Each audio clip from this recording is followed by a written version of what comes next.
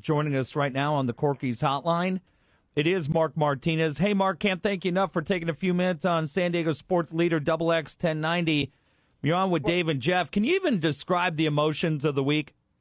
Well, not really. First of all, thank you for having me on. It's an honor to be on your show. And honestly, no, it's hard to describe. There's a lot of peaks and valleys, a lot of anxiety, a lot of fear, when one of your friends and obviously one of your colleagues kind of goes through something like that. So it's been a roller coaster week. At the beginning of the week, it was hard to sleep and breathe and the whole deal. And then Coach Gwynn goes in for his surgery on Tuesday, and got to visit him on Wednesday. And seeing him on Wednesday kind of lifted a huge weight off all of our shoulders because whatever they did an unbelievable job, over at the hospital and his operation. And so it just made us all feel better, and his spirits were great. And saw him yesterday, same deal. And, he's itching to get back. So it's kind of true to form. He's staying on a positive plan and wanting to get back as soon as possible. And Coach, can you explain the process as far as when Tony came to you and said, look, this is what's going to happen. You're the guy that's going to take over. This is how long I expect to be out, how everything kind of broke down?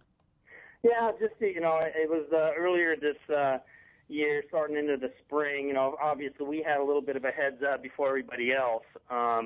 We knew this was coming. And so, our whole team, our whole program was pretty much prepared for this day coming up, on Tuesday, well before everybody else knew. And so we had a lot of time to kind of, Coach and myself and the rest of the coaching staff to kind of sit down and make sure that everything, all our ducks were in a row and we're ready to go and prepared. And so the other part of it was that, Coach Gwynn, pretty much every day would tell us is, look, we're not going to dwell on it. We're not going to be negative. We're going to be positive. We're going to stay on that plan no matter what. And so, there were some tough times. It would be addressed occasionally in the locker room, but the focus would go away from that and then go on to the team in preparation. And so our team and coaching staff has had a lot of time to kind of take it all in, go through some, tough times earlier, and then be prepared for him going to have surgery this week. And again, the prognosis and everything is, hopefully all our prayers and thoughts and the positive part of it has worked. So it looks great. Mark Martinez is the assistant coach for the San Diego State baseball team. He'll step in and take over while Tony Gwynn is recovering from cancer surgery, and he joins us on San Diego Sports Leader XX 1090. Mark, take us on the bench with Tony. What's he like as a manager? Well, he's obviously very hands-on. I think the one thing he does really, really good is help kind of guys manage at-bats. He did it for 20 years in the big leagues, and so there's a lot of conversation during the course of a game.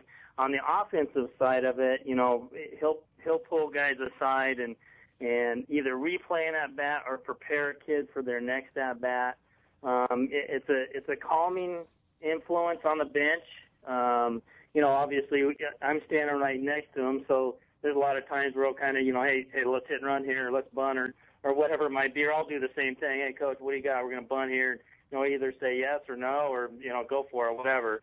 And but a lot of it is just individual teaching of each kid, planning at bats, and then he'll also bring the group together.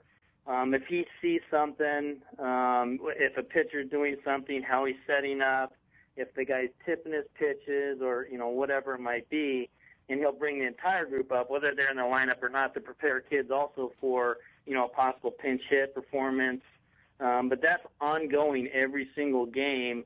Either a kid will be getting prepared for an at-bat or coming back from an at-bat, whether it's good or bad, and they'll replay that at-bat and try to, teach the kids and have them, get ready for their next opportunity. Mark, one thing you always hear about great players, and Tony Gwynn obviously was a great player, is sometimes it's difficult for them to make the transition to being a coach because the kids or the guys they are coaching don't see the ball, don't play the game the same way that they did. How well has Tony handled that transition from player, Hall of Fame player, to coach and trying to get his message through to these young kids? Well, I think he would tell you, like, and he's said this many times in the past, is that, coming, transitioning from Major League Baseball as a player and then transitioning into a college baseball coach was a lot harder than I think he thought it was. And now, obviously, we have a system in place that we've been working on since I've been here for 7 years. With that, I've had peaks and valleys, and the system is starting to work, and the kids are starting to understand. But, the one thing about Tony is that, yes, he does see things on a higher level than most individuals on earth regarding baseball. He can see things that, the normal, even major leaguer can't see, whether it's a guy's fingers up on the baseball or whatever it might be. And so I think getting to the point where he's not trying to teach our guys how to hit like Tony Gwynn. He's teaching them how to do it right and be fundamentally sound. And whatever they are, if they're a guy that hits the ball the other way, great, that's going to come out. If they're a guy that has a little powered pull side or whatever it might be, that's going to come out. And I think that's developed over time with Tony, and it's a very simple approach, but at the same time it's complex. And so getting the kids to understand is really gotten, he's really gotten good at that, and now our kids really know exactly what he's looking for, and now it's their job to go out and put it to work. Coach, what kind of year can we expect from San Diego State baseball? I mean, you have TCU in your conference, very tough. You lose Brandon Meredith, who was drafted last year. You have Jamel Torres, a senior, coming back. What kind of year should we expect from this young San Diego State team? Well, I think the one thing, I'll answer that, is that, our culture in our program has changed, and it's been an ongoing process. I think a lot of it has to do with the kids that, come through the program, the kids that have been in the program, in the past. Again, just to speak to that, we have Steven Strasburg tonight. We're retiring his jersey. Again, he's done great things for our program on and off the field. There's also some intrinsic value, what he brings to the program, regarding character, and those things. And, the last year and then I guess the year before, we had a lot of challenges last year with Coach Gwynn being out in the fall. And now, again, we have some challenges this spring, but we're lucky. Coach Gwynn was here all during our spring training, which is fall baseball. And up until this past Monday, he's been here. And so the preparation part of it for our kids is in place. The other part is we've had an unbelievable recruiting class. Eric Valenzuela is our recruiting coordinator. He's done a phenomenal job for our program, bringing in great players, in addition to great students. And so, last year we had a lot of freshmen. We would start, 6, 7, 8 freshmen during games, and we took our lumps last year based on our lack of experience. But what that has done is given us a young team with a lot of experience. Cody Smith's a sophomore in center field, who was a freshman All-American. He's starting for us. Evan Potter and Tim Zier, they both played, shortstop and second base respectively. They're both sophomores, played a bunch for us last year. Cole Swanson's our Friday night pitcher. He was a freshman All-American. He's a sophomore this year. And our starting catcher is a sophomore, Brad Hanel from Rancho, Bernardo High School, excuse me.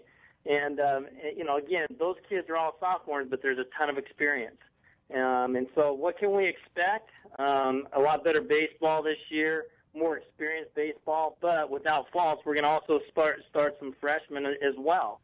We're going to start a freshman at first base, Stephen Polaris, a freshman at third base, Ryan Muno, and a freshman in right field in Greg Allen. And so it's still going to be a young team, more talented. We have a lot more team speed. We got to have a deeper pitching staff. I guess the best way to answer that is we will see. Yeah, 5:45, they'll retire Steven Strasburg's number tonight. That's going to be great. First pitch tonight, Washington in town, 6 p.m., Tony Gwynn Stadium. Coach, in our final 15 seconds, are you going to have a cell phone next to you? Will Tony be texting you during the game? Well, I can promise you this, is that we've made a pact to definitely stay in touch prior to and post-game. Now, if there's any huge situations, if I have to run up the tunnel, I'll probably give him a call. Hey, final thing. We've asked, hey, Mark, before we let you go, we've asked every guest this week, what's the first concert you bought a ticket to? Do you remember? Yeah, I do. And again, this is dating me. It was music jams at Mile High Stadium in Denver, Colorado. It was Beach Boys, Fleetwood Mac, Crosby, Stills and Nash. I mean, and there's just a bunch of people at Boston. It was pretty Wow. cool. Old school music festival. Hey, Mark, thanks so much. I know it's been a busy week. Dave and I really appreciate it. Good luck tonight. We'll do it again. Thank you very much for having me, and hope to see everybody at the yard tonight. It'll be great. Like we said, Dave, 5:45, they will retire the number of Steven Strasburg. First pitch at 6 p.m., Tony Gwynn Stadium, as they take on the Washington Huskies.